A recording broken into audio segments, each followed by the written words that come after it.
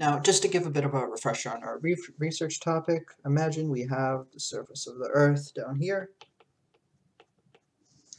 and with the sun, of course, shining down on it, whether it's because of water or rocks or grass on the surface of the Earth, we expect the Earth to both absorb some of the rays of light and reflect some of it back into space. Now, of course, with the depletion of the ozone layer, we expect the Earth to get a lot warmer, and one effect of that you may have heard of is that we're going to see a greater frequency of hurricanes because warmer water has more energy that fuels storms. And so, if we represent these hurricanes with just little swirls here, excuse my drawings, because the increase of cloud cover that's associated with hurricanes, and clouds obviously reflect a lot of light, we expect the Earth, because of these hurricanes, to actually reflect more light than usual, which should slow down global warming to some small degree. However, what our recent paper found was actually the exact opposite of what we expected from the abstract. We measured a significant, or climatologically significant, decline in global albedo over some collection of data. And this decline in global albedo basically means that the Earth isn't reflecting more light, it's actually absorbing more light, which again contradicts what we expect from the model that we just laid out. And if you want to read more about this, there's some pretty cool press coverage that I got if you just Google something along the lines of "the Earth is dimming." And so this is where our research comes in, where we're pretty much trying to quantify how hurricane activity has a correlation with, or what we expect to increase the amount of sunlight that Earth reflects, or its solar reflectance, also called its albedo. Now, the second one, this albedo, we're going to measure this through some phenomena called earthshine, where basically if we have the sun over here, Earth over here, the moon over here, make that a little bigger. The way that we could pretty much measure the amount of sunlight that Earth reflects is we pretty much take the sunlight that's coming off of Earth. Now, we have the dark side of the moon. Most of the time, obviously the bright side of the moon is illuminated by sunlight from the sun. But the dark side, what we could actually do if we point our telescopes at it, is that we could look at the amount of sunlight that Earth reflects onto here, and by seeing how bright the dark side of the moon is, it's not all that bright, but just by looking at the very small amount of luminescence we observe on it, we can measure the amount of sunlight that Earth is reflecting. Now, we won't be dealing with that right now. We'll be dealing more with hurricane activity in this video. Basically, it's a lot simpler. So again, we have the surface of the Earth, and we have a lot of hurricanes and stuff. There's some satellites funded by taxpayers that pretty much take pictures of the Earth and kind of upload that data online for the public to access. Now, unfortunately, there is no easy data RS website that gives you all the files you need. It's not going to tell you on this day at this time there was this amount of cloud cover in this region. You can't just really Google satellite cloud data and immediately find what you're looking for, which is why I'm making this video, basically just to walk you through that process of ordering and downloading the data, specifically the cloud cover over some period of a hurricane, that we're going to need for this research. So a lot of this information is going to be available on the Hurricane Data Research doc, which is in the team drive I've shared with you all. If you don't have access to it, then you can just pause and take a look at the doc as I scroll through it. But basically, you could also prefer the doc because I put a lot more background information, more granular about what the data actually is and the motivations behind why we're using certain things. But basically, just to walk you through that process, we're going to go to the NOAA, or we can just Google NOAA class, open the very first link, and this is the website that stores and distributes and allows the public to access the data that we're looking for. So first thing you want to do is make an account on here. There should be register up here. I'm already logged in. And what you're going to go here is open the drop-down menu, and the product we're searching for is the GOES satellite. There are three over here. The GOES R series is 2017 and onwards, but for our purposes, we're looking for the period from 2000 to 2015. So we are going to look at the sounder block, or the GOES sounder, which kind of gives you a vertical slice of the atmosphere. and open this. Again, the motivations behind why we're using the sounder as opposed to the imager. A lot of stuff is on this doc. And so after we open the sounder page, or after we select the sounder and press go, we're presented with a lot of input parameters. I specify a lot of these on the doc. First of all, we're presented with spatial. This isn't as important. I already filled some of it out right here. You could just input these numbers right here. For the temporal, or the time range that we're looking for, we're starting, in this video I'll just give the example of Hurricane Sandy. So you could just go on Wikipedia or some search engine and look at the formed and dissipated dates of the hurricane. This Hurricane Sandy went from October 22nd of 2012 to November 2nd of 2012. We want to go about plus or minus 7 days before and afterwards. So for our time range, we just want to go, of course, October 15th, 2012 to November 9th, 2012, 7 days in the past and 7 days after the hurricane formed and dissipated. Start and end time we could leave as is. We want to select the entire range of days, of course. And our research is particularly focusing on this little region in the northern Atlantic, so we want to select this, and this will give us a pretty clean region from which we could choose. We don't have to fiddle much with the spatial data. And in terms of the actual satellite we want, there have been many GOES satellites. Because we're not in the GOES R series, this only goes up to the GOES 15. If you want to select, to know which GOES satellite to use, you can pretty much just go on the GOES Wikipedia page, scroll down here, and it gives a status and launch date and sometimes decommission date of each one of the satellites. You'll see here that the GOES 13 captures pretty much what we want, that period of 2012. But always be a little careful, click on these and see if there were any periods of failure within the satellites.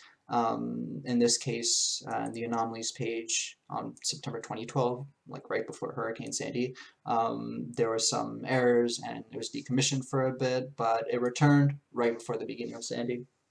So we could still use the data. We might lose some stuff, of course, because our range starts on the 15th. It was returned it was made active again on the 18th, so we might lose some data at the beginning there, but we still input that and see what we get. So, of course, we select GOES 13, and from here, we can search for our data products. So from here, this is just one page. Up here you could see we have about 90 hits for those input parameters. For each of these you could click on the view details and you could get some information, although this isn't as helpful. And all of these are the GOES 13, covering the North Atlantic region. It'll tell you the exact start and end time of when the data was collected. And given that it's 90 hits, which is under the data limit of 100, we could just select all of these and add all of them to our cart.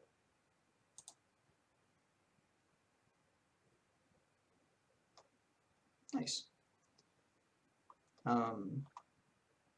This is 10, my bad. I'm going to select 1 through 90, and then that should be our 89.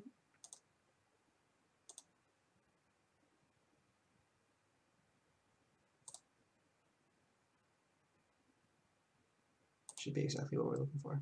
My bad. Anyways, we have our 89 data sets that we're looking for. This email up here, this should be associated with the account that you logged in with. We're looking for the data in the netcdf format, 16 bits per pixel, and the band, this is where it takes a little more research as well.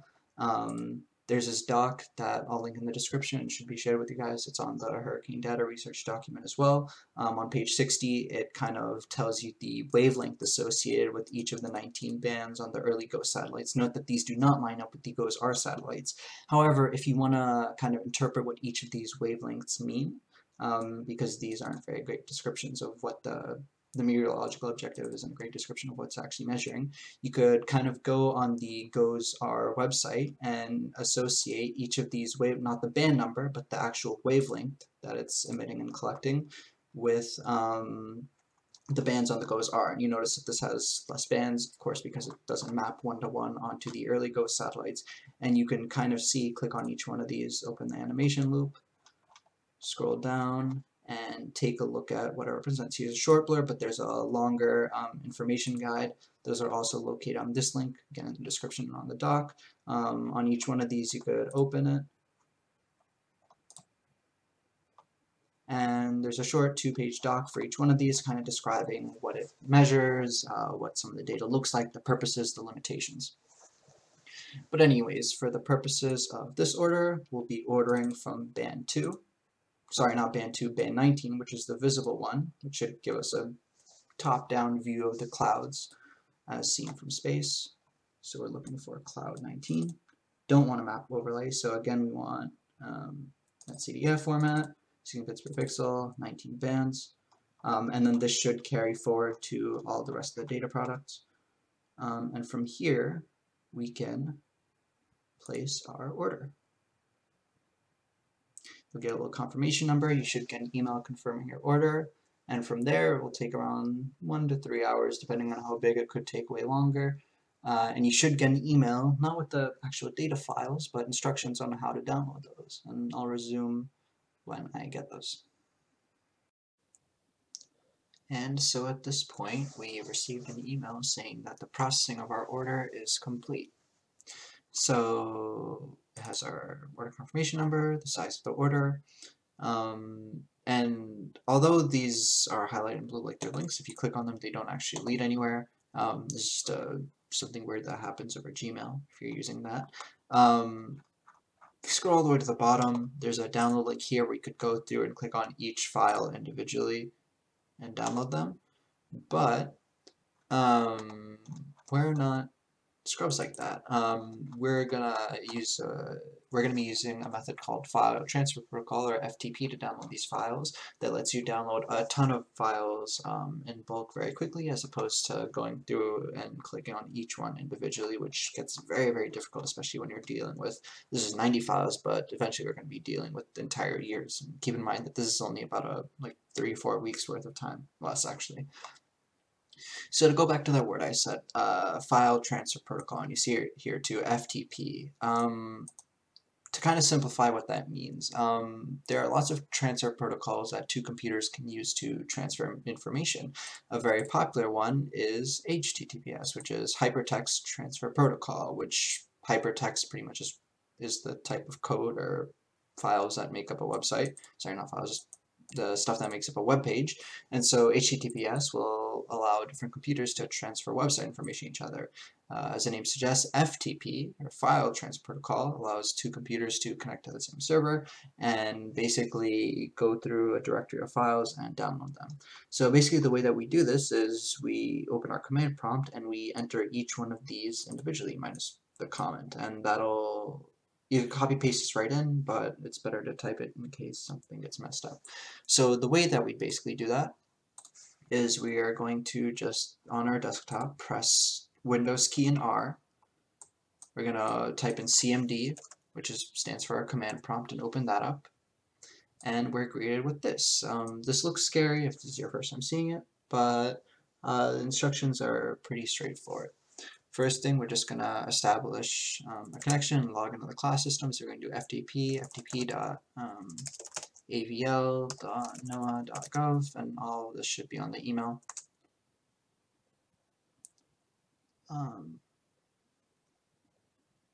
Sorry, I typed in ftp.avl.class.noaa.gov. Sorry, let me exit out of this. Let's restart. Establish an FTP connection with ftp.avl.class.noaa.gov. And there we go. Once you see this message, we should get confirmation. At this point, you're logging in. Your username should just be anonymous. And then your password. Now, when you type something, nothing is going to come up, but it is still being entered. It's just a security measure. You could just type user@internet. And here you're logged in. And the @ by the way, is the shift 2. one word. So first you want to change the transfer mode to binary, just type in binary right here. Change directory, which is CD, and then the number that they give you in email. So mine is 8149588281. And it says, okay, we're in the right directory. And at this point, we just want to copy all the get commands in the email, come in here, and Control V, paste it all in. Allow access, and it'll just one by one download each one of these files onto your computer. This might take a while. Sometimes if the data order is very, very big, this could take could take up to an hour, sometimes two, depending on your connection speed. But if you pause for a second and screenshot this, you should see that these are successful in downloading some amount of time, and you just want to give this some time to go through all of them. Now, this isn't going to show up in your downloads folder, like most other downloads. Where it's actually going to go by default is I'm going to go into this PC, your OS, whichever one you're currently using, users, your name, and then they should all be coming here, and they're updating in real time. Once you're done at this point, you just want to select, or once it's done downloading, you just want to select all of these and copy them into whatever folder you want. But yeah, you just want to, before you do that, first, of course, you want to let it finish. At the end, it's gonna, for some reason, it doesn't download the last one. You just want to press enter. And at that point, you will have downloaded all the files. This is a fairly small order. At that point, you could just press buy or quit, and this number should line up with the number in the email. And at this point, you're done downloading everything. Like I said, you just press Windows E, open that, this PC, OS1, users, your name, whichever one you're on.